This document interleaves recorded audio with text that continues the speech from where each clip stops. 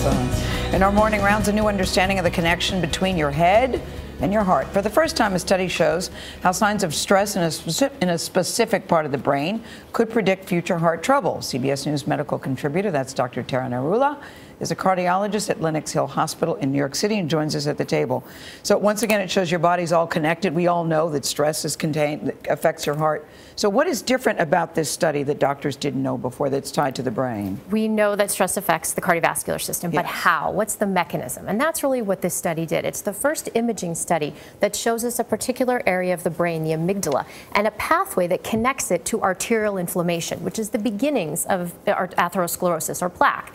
So researchers in this study looked at 300 individuals. They did PET CT scans on them, and then they followed them for the development of cardiovascular events. What they found with the imaging is that in the brain, the level of activity of the amygdala was strongly predictive of those future cardiovascular events. In addition, those level of the amygdala, if it was highly active, it predicted that you would have a cardiovascular event sooner. So the timing was related.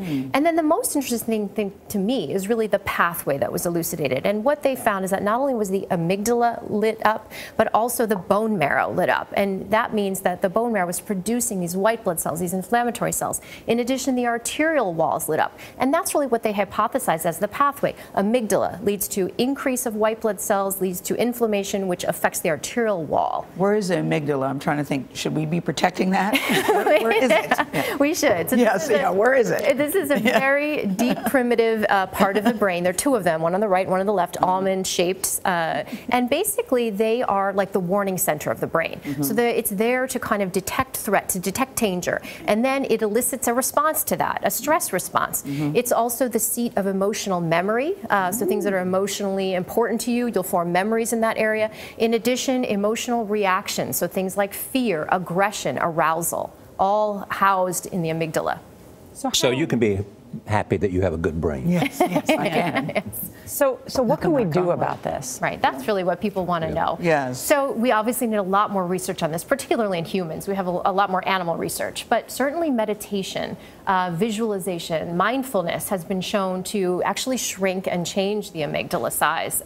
They did a study at Harvard a couple years ago. In addition, psychotherapy.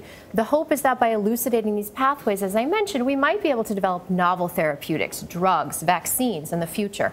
And then in animal studies, neurobiologists have shown that finding outlets for your frustration, finding social connectedness, that helps.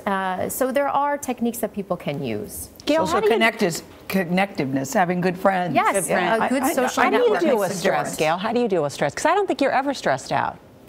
Not that I'm aware of. I certainly must be. Yeah. You don't feel stress either, do you? I really don't. I wish I had a great story to tell. But again, you're right. You don't know. Maybe you don't. Yeah, maybe I do, and I don't know it. Yeah, well, it's good that you don't feel it. I mean, most of the people I talk to in my office, when I ask them, and I always ask about stress because it is a cardiovascular risk factor, they'll say, yes, I'm medium or high level. So for most Americans, it's a big deal. Thank you. But there is something you can do about it. That's the bottom line here, too. Thank you, Dr. Tara Narula. Good to see you.